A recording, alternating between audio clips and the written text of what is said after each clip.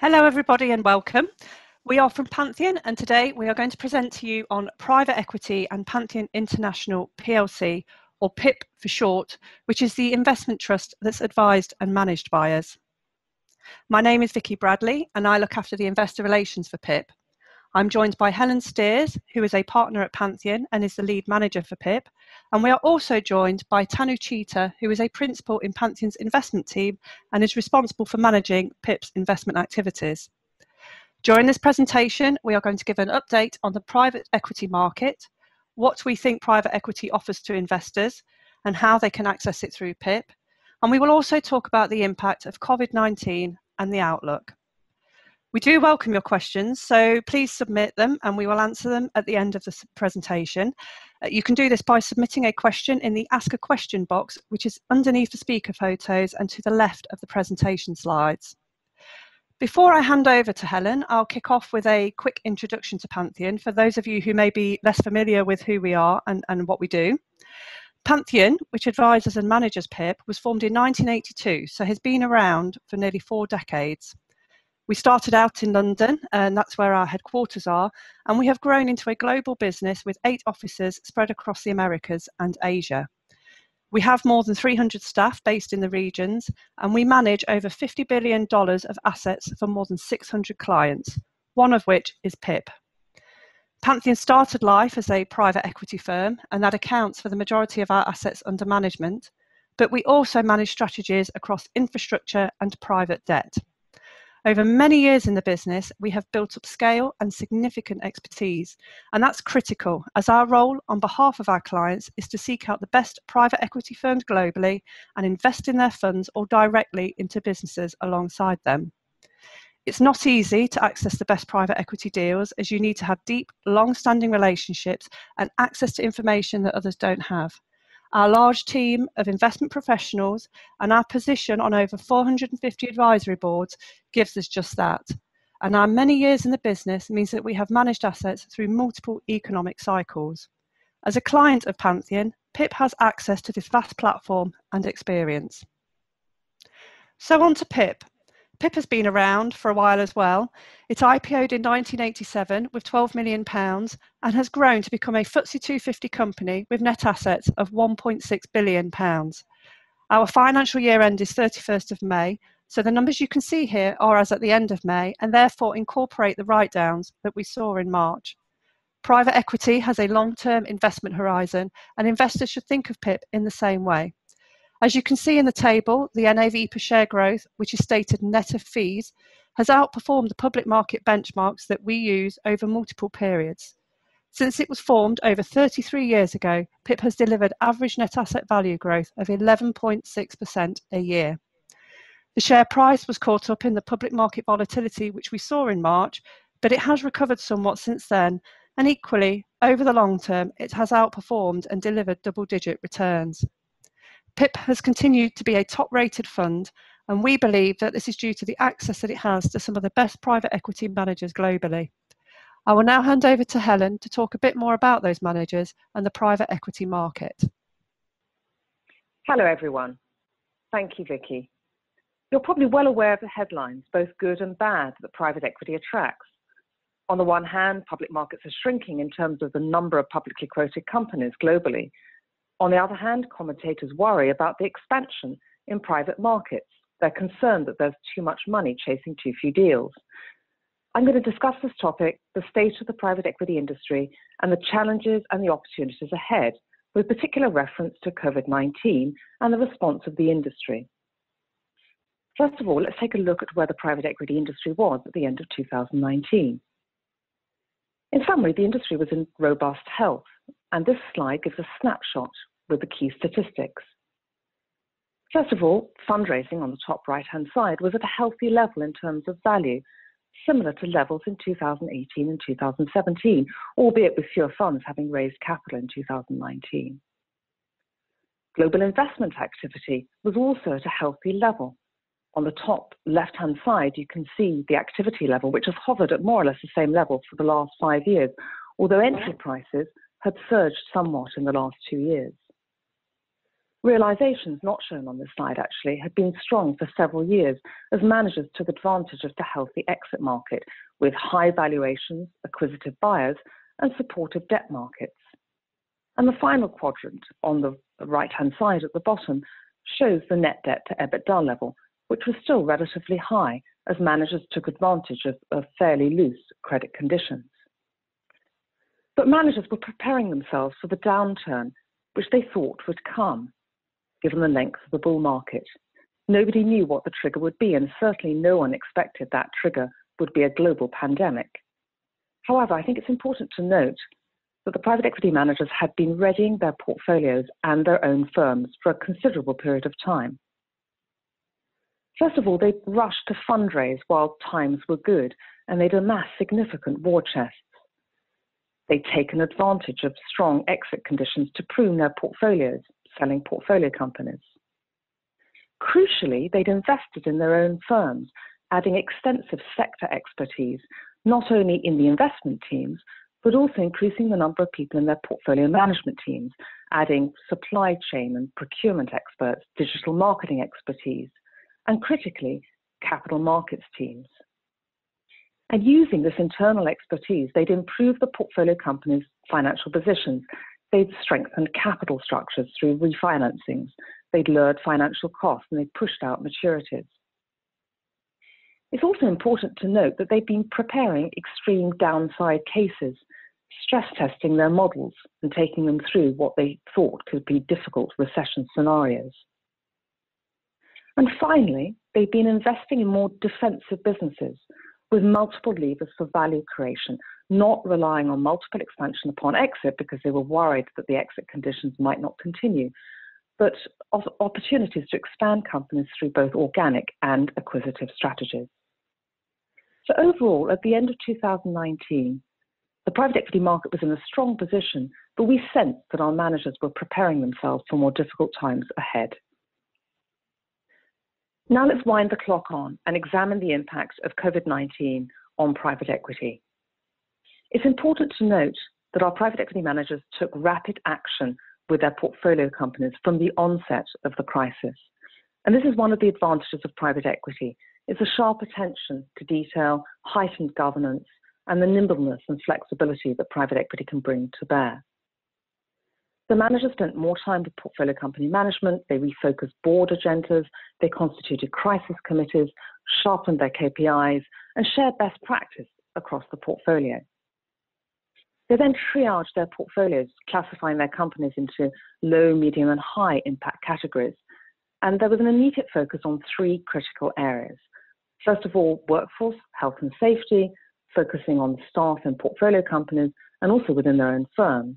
And there they encouraged remote working where possible. They focused on preventative health, containment of cases, and when it was safe to do so, return to the sites and offices and deconfinement.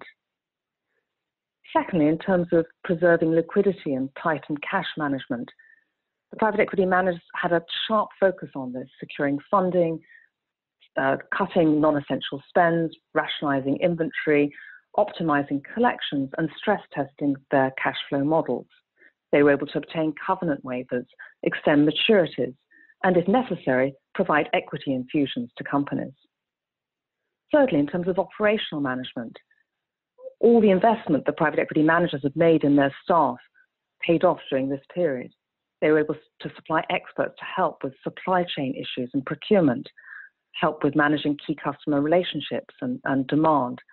And then they supplied experts that could help companies move more rapidly to online using digital tools. When it came to assessing valuations for Q1 2020, managers took account of the downdraft in public market comparables in the period, and they wrote down their portfolios. The average write-down was in the high single digits, although the range was large, with some companies in sectors that were particularly affected by the impact of the crisis being written down by 20% and others seeing little movement.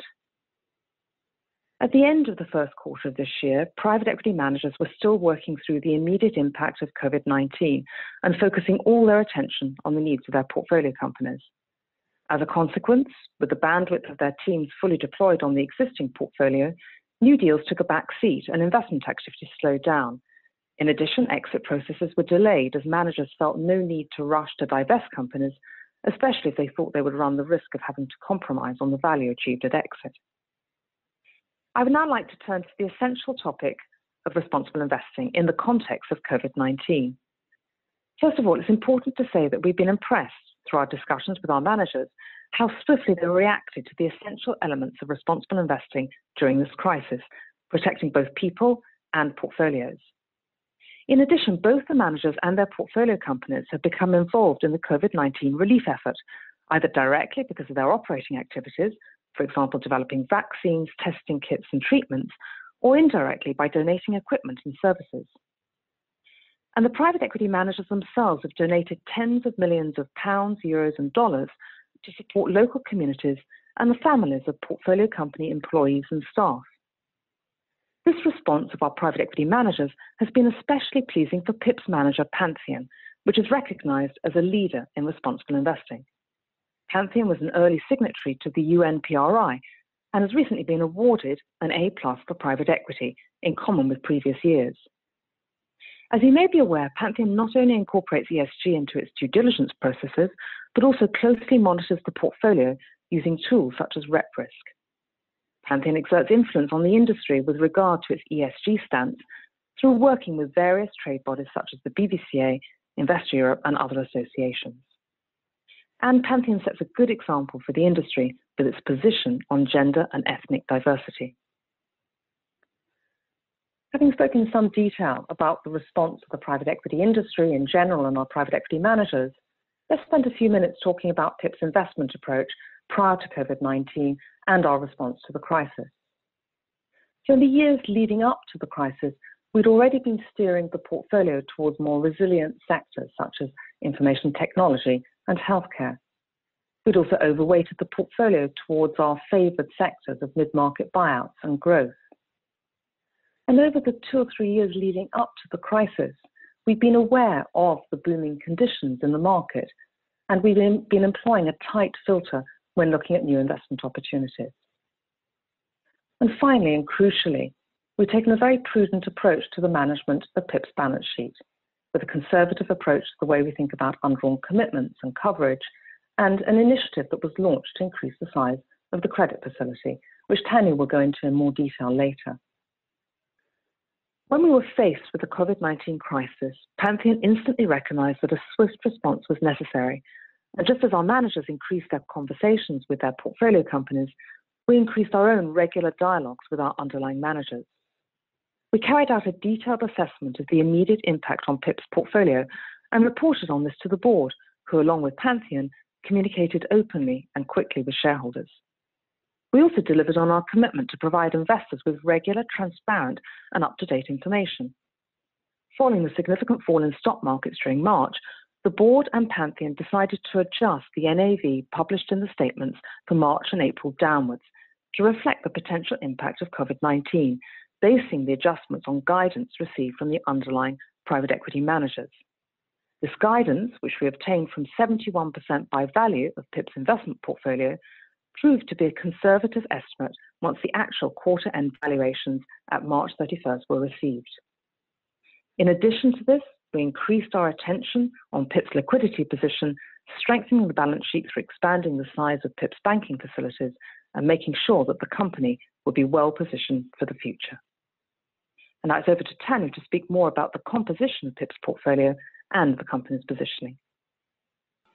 Thanks, Helen. Hi, everyone. I'm going to take you through some portfolio highlights.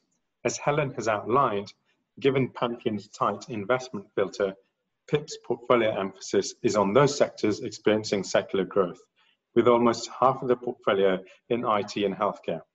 The technology exposure has actually held up relatively well during the COVID crisis, with a high proportion in software companies serving multiple end user markets. Many actually offer subscription-based services that are business critical and therefore difficult to switch off. And many are also expected to benefit from the seismic shift that we're currently seeing to remote working. Our healthcare exposure really covers a broad range of companies. You've got everything here from healthcare services such as ophthalmologists, but also innovative pharmaceutical companies to healthcare technology providers which are an increasing subsector given the growing overlap between healthcare and technology. The underlying demand fundamentals in healthcare are strong, bolstered by an aging population in the West and a growing middle class in the emerging markets. Some companies have seen short-term impacts given COVID-induced lockdowns, but the medium to long-term outlook is good. In terms of our consumer exposure, this is relatively diversified in companies with robust consumer demand. So you've got anything from consumer staples to professional services and e-commerce. You've got a very low exposure to the travel and entertainment industries, which have obviously been particularly hard hit by COVID. Some of the larger companies that we have are in education and food staples, such as ice cream companies, which have seen quite stable demand during the crisis. In terms of themes, we've been even more selective in our investment approach in recent years, seeking to invest in companies with multiple growth levers, partnering alongside managers with long-standing track records within their sector domains. We partnered in the year alongside Cinven, which is a strong technology franchise in the co-investment in Jaguar, a global provider of procurement software for over 2,000 large and medium-sized enterprises, connecting them to a network of 4 million suppliers. The company's got a great track record of growth, really high customer retention rates, and a best-in-class reputation. Although in the buy and build sleeve for the strong acquisition pipeline, this investment, like many others, arguably combines all 5 vectors. The GP's deep sector knowledge has helped originate the deal. They've envisaged improvement to the company's existing operational platform. And at the time of the initial purchase, they had already conceived a large pipeline of acquisition opportunities. Given its business critical nature, the company is also expected to be recession resilient. Another company that we invested in the year was Froneri, the #2 ice cream manufacturer worldwide, producing iconic brands such as Cadbury's ice cream and Häagen-Dazs. The opportunity came up late last year to partner alongside PAI, who've been invested since July 2013. Existing investors wanted to exit the company given that the fund was getting towards the end of its life. But PAI saw some large acquisition opportunities that they wanted to capitalize on. Pantheon's participation, along with other co-investors, helped unlock a secondary opportunity, and the performance, which has historically seen very stable year-on-year demand growth, has held up during COVID, and this company is poised even for future growth. With PIP, you're getting access to a portfolio of companies that grow faster than the market, not just this year, but consistently year on year, going back in time, for a price represented typically by enterprise value to EBITDA that is in line with the broader market indices. As per the top left-hand chart on this page, PIP's buyout sample was valued at 12.7 times EBITDA, so broadly in line with the MSCI World Index average enterprise value to EBITDA. But as per the bottom left-hand chart during the year, the buyout portfolio again posted double-digit growth EBITDA, achieving 16.9%. The company's seen a high average uplift of 28% realized at exit versus prior year net asset value. And it's important to note that this is across 75% of all distributions that the company received in the year. We did see lower distributions to the bottom right-hand chart in the quarter to May as a result of the COVID-induced reduction in deal flow, but over the year, the distribution rate was still at a respectable level, 17% of opening portfolio value. Indeed, distributions are still coming in at a steady pace, and in July, we saw over £20 million of distributions. We look at the debt that's used by our managers, which typically to enhance returns. These are at manageable levels across the portfolio, especially for the types of businesses and underlying models in which we're invested. As compared with the last crisis, this time round, our managers are more savvy regarding the use of debt, more disciplined, and have learned the lessons that they and others have experienced during the last crisis. Debt has been freely available with less restrictions and it's greater proportion of covenant light, providing maximum flexibility in a downturn. Our managers have also developed their capital market teams, even within the smaller and mid-market franchises, and have therefore got a hawk eye on ensuring the best available credit solutions for their underlying portfolio companies. PIP has a well-crafted portfolio diversified across multiple vectors.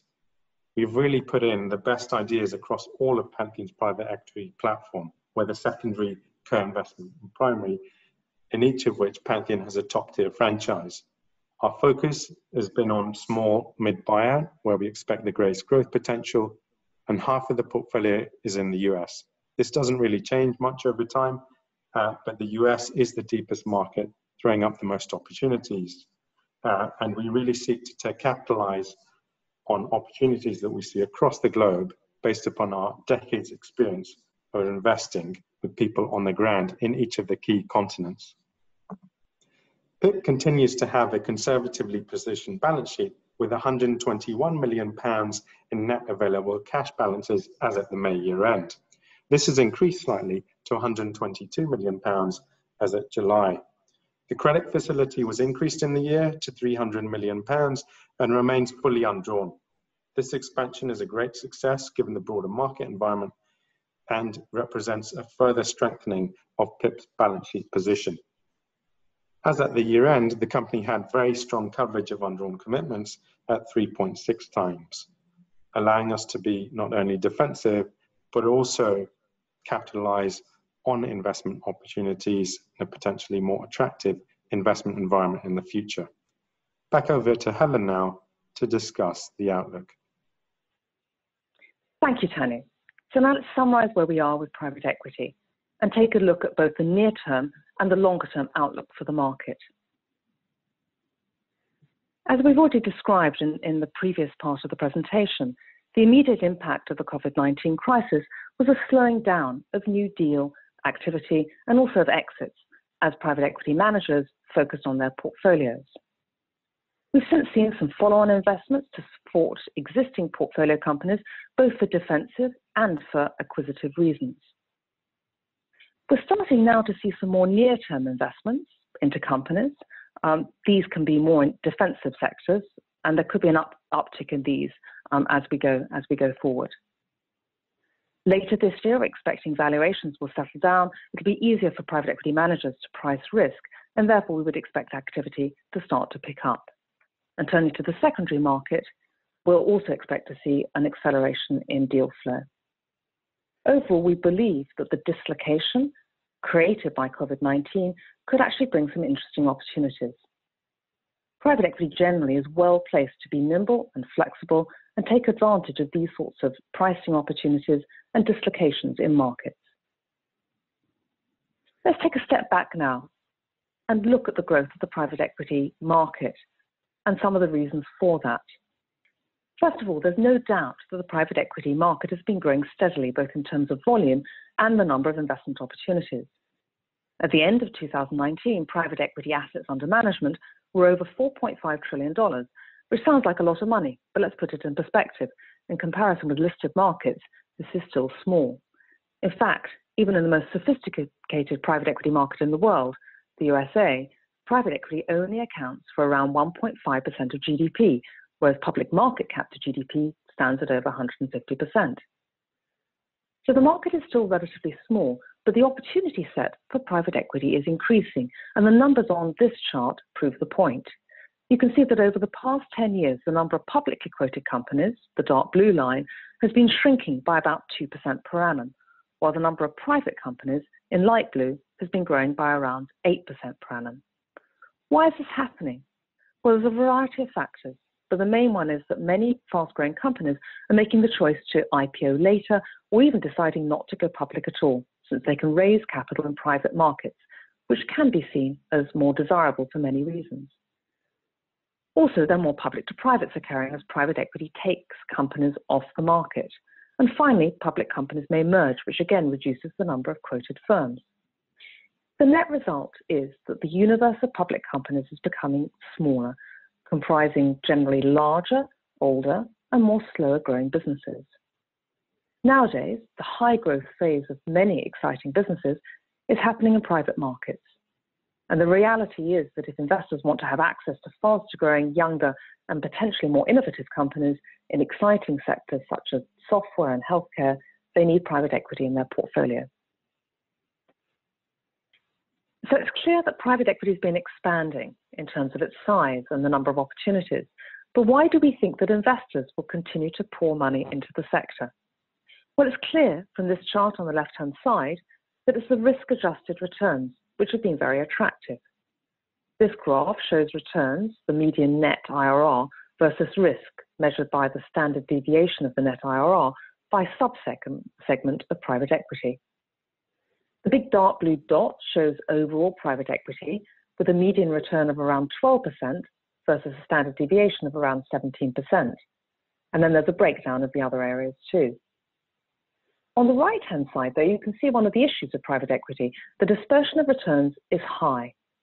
In buyouts, for example, top decile returns hover around 30%, the top quartiles at 20%, but the bottom quartile of returns is around 7.5%.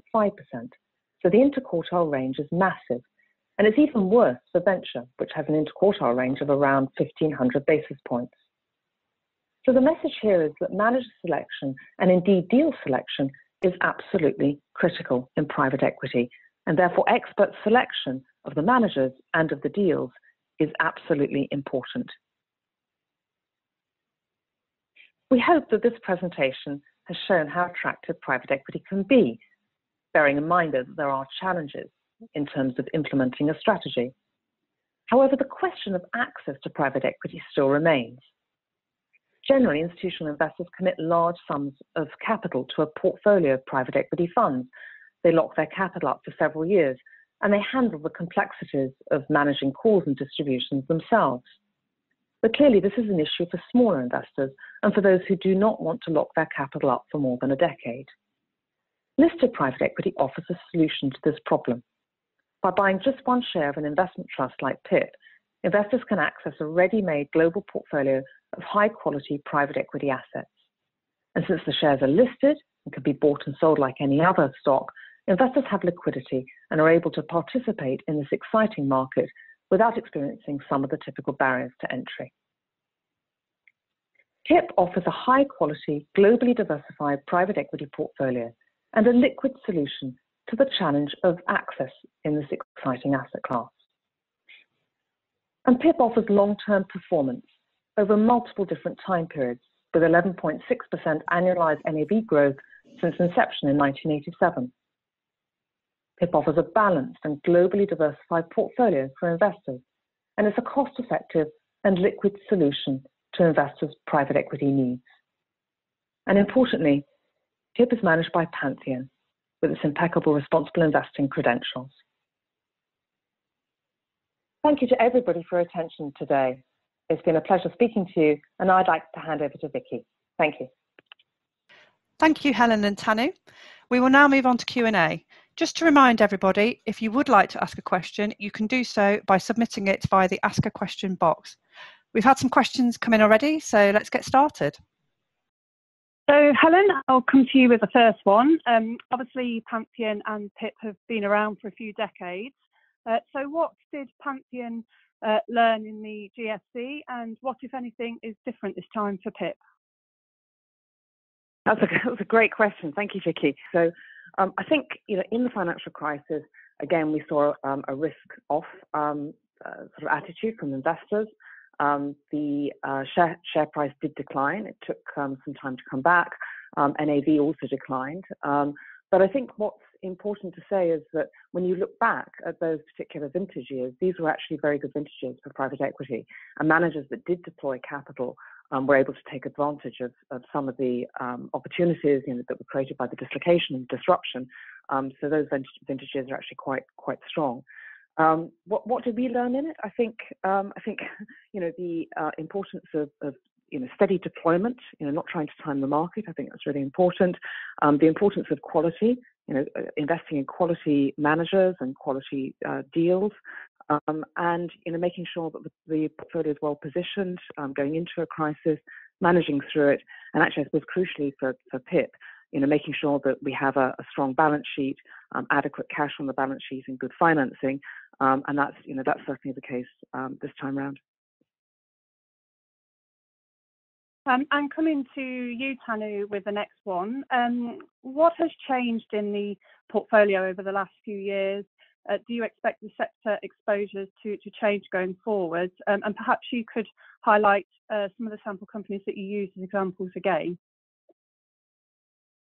Sure, Vicky. The portfolio is diversified across multiple vectors. Year-to-year changes tend to be gradual.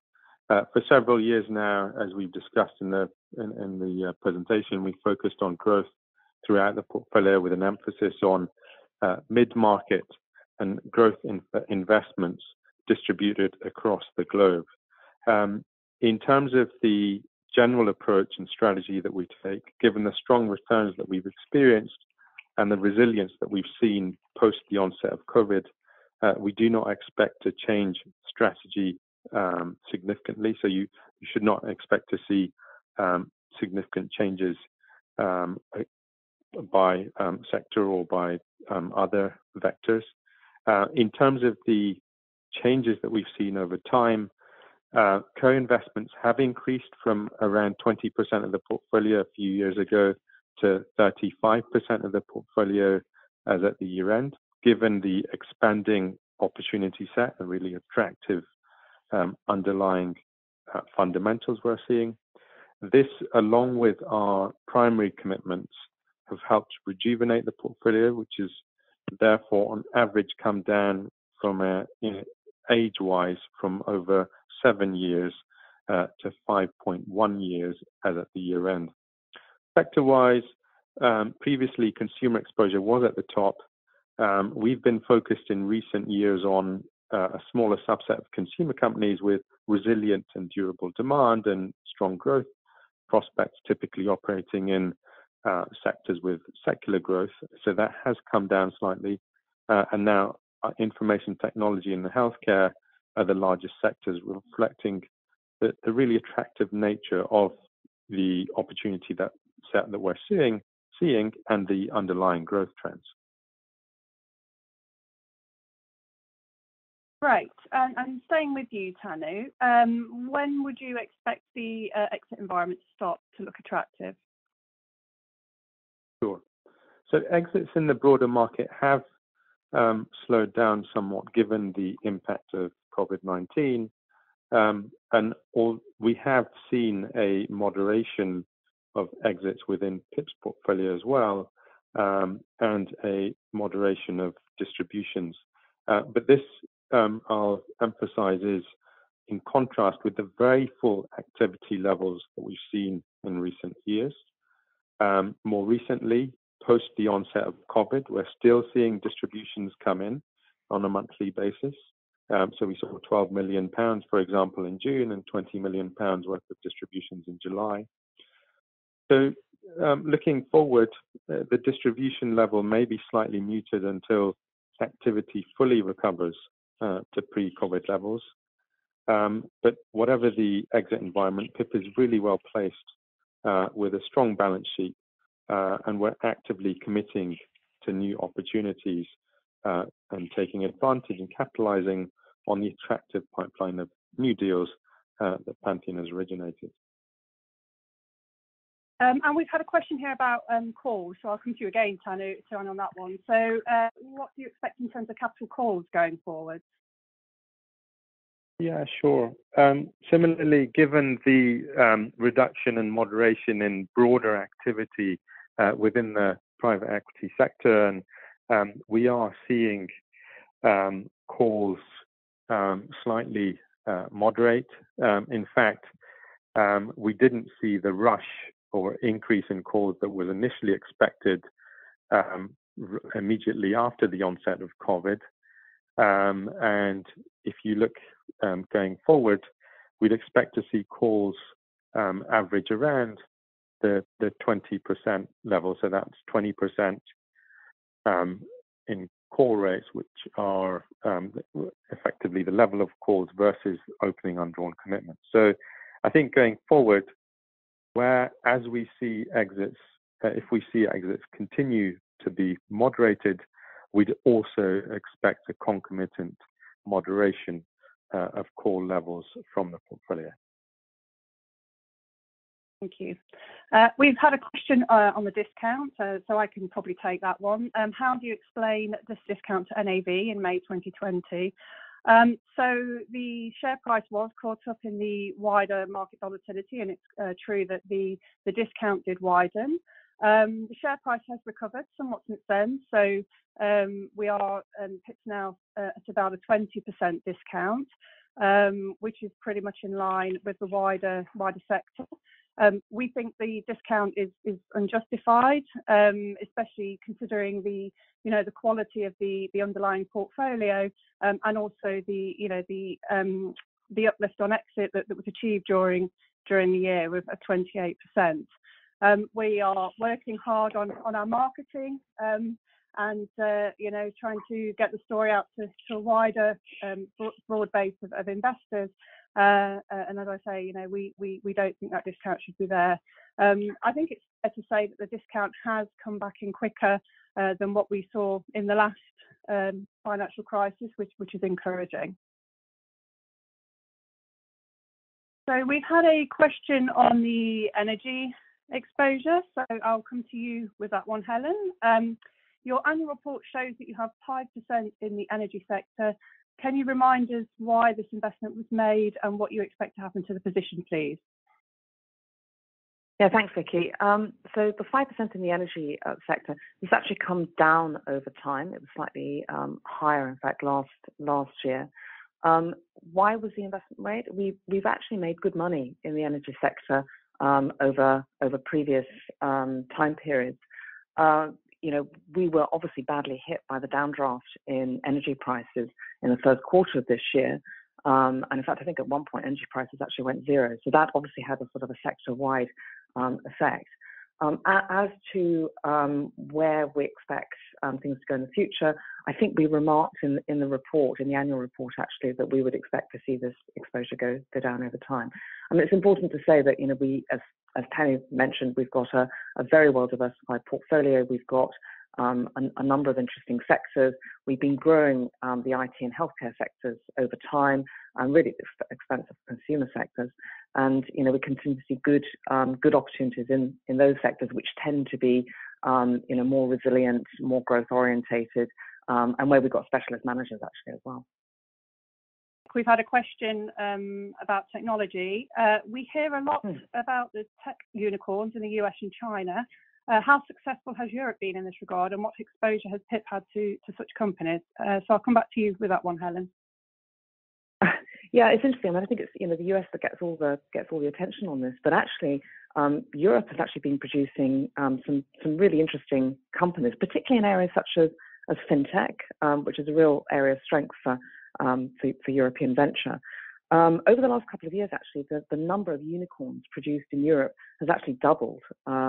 I think since sort of 2012, 2013, there's been around about 75 European unicorns, which may surprise people. And those have included companies such as Spotify, Revolut, Farfetch, so some brand names that people would would have thought about. So we think actually the conditions in Europe are good for the creation of these interesting tech companies. They tend to be somewhat cheaper and cheaper to build than in the US. There's less competition. There's fewer VC competitors actually. And we're an investor with some of the leading managers who've been responsible for creating actually the majority of unicorns. So PIP will continue to have the opportunity to participate in these sorts of exciting businesses.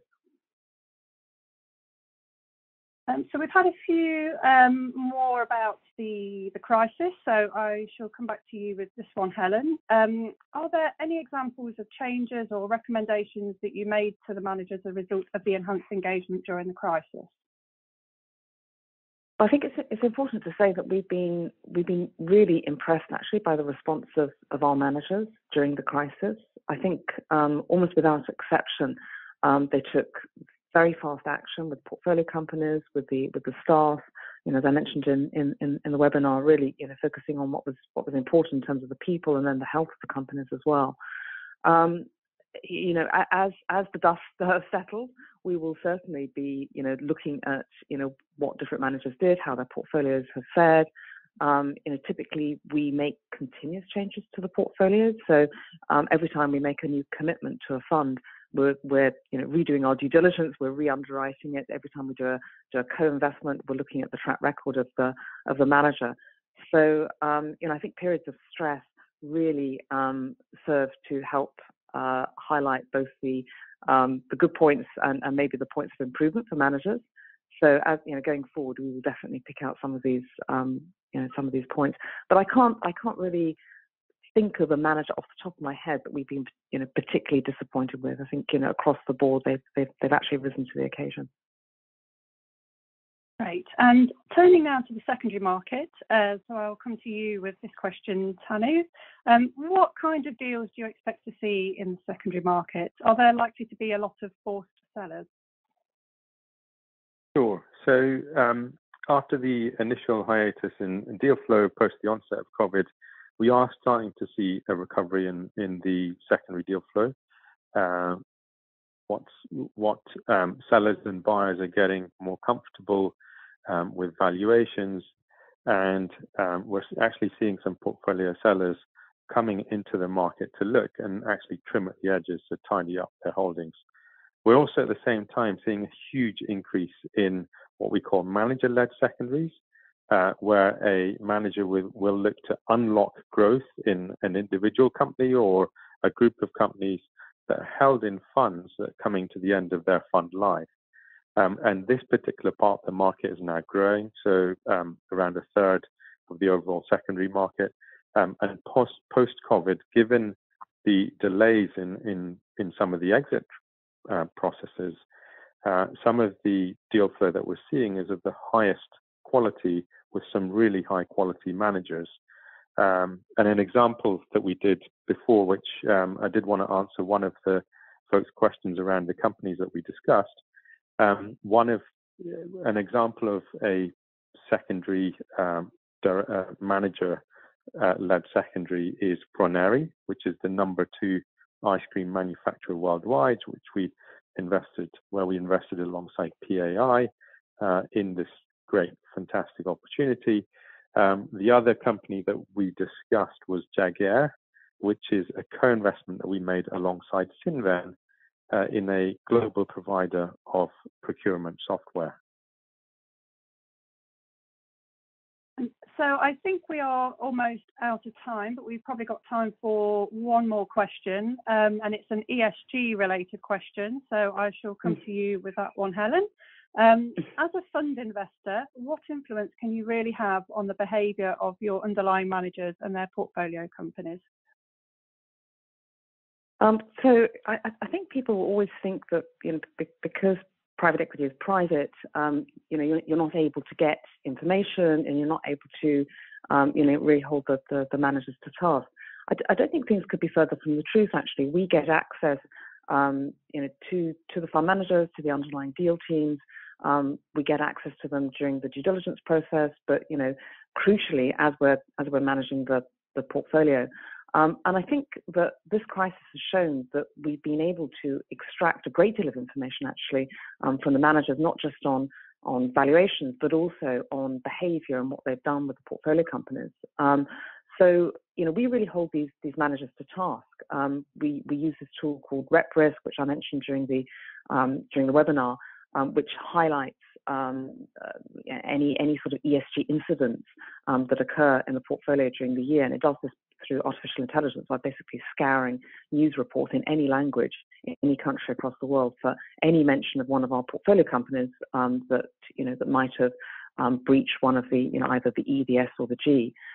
We then use this as a prompt to speak with our portfolio managers. We have very few incidents actually, first of all, per year. When we do have the incidents, we talk to the managers. It's very rare indeed that they're not aware of what's going on and they haven't taken some action. So I think that's a good example of how we engage with them. I would say as well that as we mentioned in during the slideshow, managers have really upped their internal expertise on things like sort of operating expertise, but they've also upped their ESG expertise too. So many of the managers actually have somebody dedicated full time to looking at responsible investing. They make sure that that's incorporated into their own due diligence processes with the manager and into their portfolio monitoring. And I would say that's actually been one of the big changes over the last 10 years, is this focus on ESG. And why are they doing it? I think is not just because it's doing the right thing, although that is doing the right thing and they're conscious of reputation, but also because it's been proven that having a good attitude to ESG and responsible investing actually makes you a better investor and enhances value in the portfolio companies. So the smartest investors on the globe now are really focusing on responsible investing. Great. Well, I think we are probably out of time, so we'll wrap up there. Thank you to everyone for joining us today and for your questions. Apologies to those people whose questions we didn't get to. We will follow up with you after this session. If you would like to learn more about PIP, you will find a lot of information on the website, or indeed do please get in touch with us. Thank you again and goodbye.